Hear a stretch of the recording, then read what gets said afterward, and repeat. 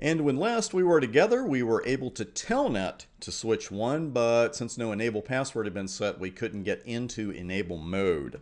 So let's go over to the switch and we'll pretend we're somebody else at the switch and do we'll put an enable secret in of CCNA. And now let's try this again. So I'm asked user access verification. Well, of course, a good practice exam question or a real exam question is, what password should I put in here? And it's always going to be the VTY line password here. It's not going to be the console password. It's not going to be the enable secret or the enable regular enable password. We're going to need to put in, what was it again? Success. Just kidding. So we're back at switch 1. Now we're at the enable prompt. And what do we want to do now? We want to go into enable mode. And now this time we're prompted for the password. And of course, what do we put in here? If we had an enable password and an enable secret configured, which one will we put in? Always put in the enable secret. It always takes precedence. And you're in. So now I have successfully committed telnet. I have telnetted over to the switch. I authenticated on the VTY lines, and then I went into enable mode, and all is well. So let's go ahead and log out of there, and always do this. There are two things you always want to do when you're leaving a client site. And especially if you've been there a long time, you're just kind of frazzled. You just want to get out of there. I know I'm not supposed to say that, but sometimes you just can't wait to get out of the client site. Breathe free man's air. And so you go outside. But one thing you got to do, two things you got to do really.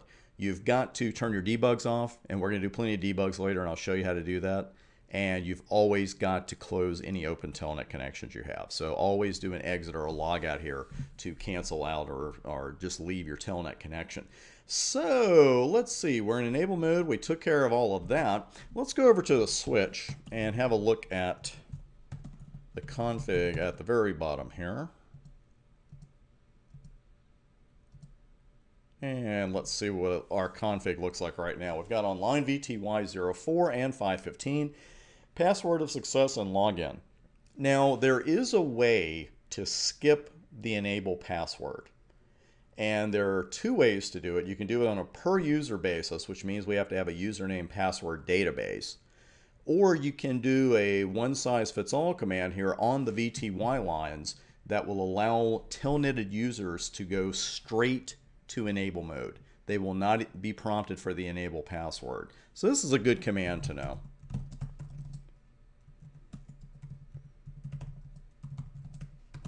I always worry about spelling privilege because I just always put PRIV, but I've always found, and I like to give you a good example here, when you're learning commands here in Cisco, I recommend you type the whole thing out as you're learning it and then later worry about abbreviating if you don't like to type. Nothing wrong with that.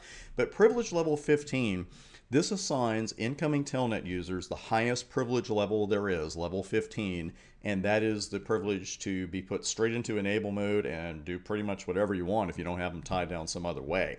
So let's go back to router 1 and telnet over now. And I'm going to be asked for the VTY line password. And look at that. There is no prompt for the enable password. There was no prompt for an enable secret. There was no prompt for anything. I was put straight into that config mode.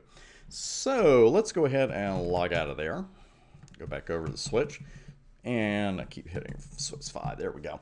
So now we've seen how to put a VTY line password on. We know all the steps you're going to be hit with when you log in. First off, you got to have the VTY line password.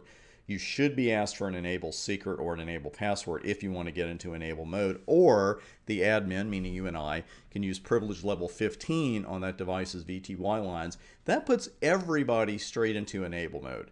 Maybe you don't want that. So I'm going to pause the video here for a moment and build a username password database like we did earlier, and I'll show you exactly how to handle that on the VTY lines.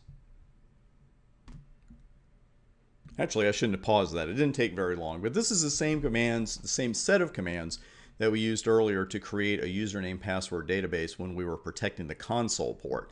So you'll notice two of the users have username password combinations, and that's it, and that's fine. But for myself, I assigned myself privilege level 15. So now I'm going to go to the VTY lines, and I'm going to take off the password success. And I'm going to take off the privilege level command. This is just good housekeeping. If you're not using commands anymore, go ahead and take them off. I know in the console port lab, we left them on there for a little while, but I'll just go ahead and take them off now. And instead of login, what do I need here? Login local. So we'll go over and do a couple of telnets and check this out first. And if I put Jim, I have to put Mora. And there I am in enable mode. And I am indeed prompted for the password. So that all worked out exactly like it should have. Now I'll try connecting as myself by hitting the enter button. There we go. And Bryant, and you'll notice I was put straight into privilege level mode. And just as a disclaimer, I mean, I like Jim Mora too. I don't want to make it sound like I don't like him, but anytime I use an athlete or anything like that for username, password, I get emails. How can you like that person? It's like whatever ball game was on in the workspace when I was doing this, whatever game we're watching off YouTube, that's usually what gets put in there. So no real plan there. So we've got everything really tied down here as far as Telnet goes. We've looked at it from not having the VTY line password. We solved that. We saw what happens when you don't have an enable password. We solved that. We have privilege level 15 down, and we know how to make a username database and have some people go into privilege level 15 without having others go into 15. So let's talk about Telnet for just a minute or two here, and maybe a drawback or two. Because, and these are drawings I had for you, but you don't need these because we saw them all live. Telnet is great when you're zipping around your internal network, but I did mention, you know, you don't want to get caught by that password thing at 2 in the morning when you're trying to log in and do some kind of change. You really need to think twice about doing it, using it across a WAN, using it outside of an internal network, period. And the big problem there is Telnet sends everything in clear text. Everything. The data's in clear text, the password's in clear text, and then once the wrong person gets a hold of that information, they can come right in and take over your router. They may come in and erase a config. That's certainly happened in the past.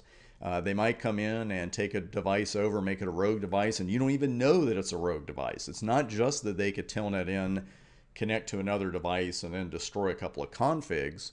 They could start collecting information from these devices, and you don't even know they're collecting it.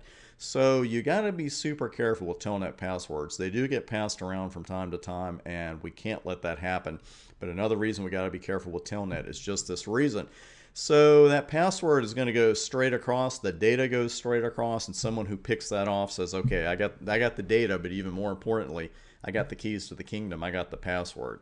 Now just one port down at TCP port 22, and that is TCP port 22, is Secure Shell. And it's a much more secure version of Telnet because SSH encrypts everything, data and passwords. And you immediately look at this and you say, well, why does anybody use Telnet? Why are we even talking about it when the password and the data and username, anything else is going to be hashed? Why do we still do that? Well, one of the usual answers for that question I've seen in documentation over the years, well, SSH is more complex to configure. And first off, we're not scared of that. And secondly, I think you'll agree with me, it would be hard to be less complex than Telnet is. The only real issue you bump into with SSH is that not every device supports it. And really, that's not much of an excuse these days because it's more and more commonly used. Now, we do have to save SSH configs for another day. But for now, be aware of that one major difference between Telnet and SSH for your exam is that SSH, everything's hashed, everything's encrypted. Telnet, nothing is encrypted. And all the other tips you've seen here in this video, and you'll be more than ready for the exam. But again, you'll actually use SSH in much the same way you use Telnet. It's not a complex command to use by any means. It's the setup that can be that is a little more difficult. But again, certainly nothing you can't handle, but we do have to save that for another day.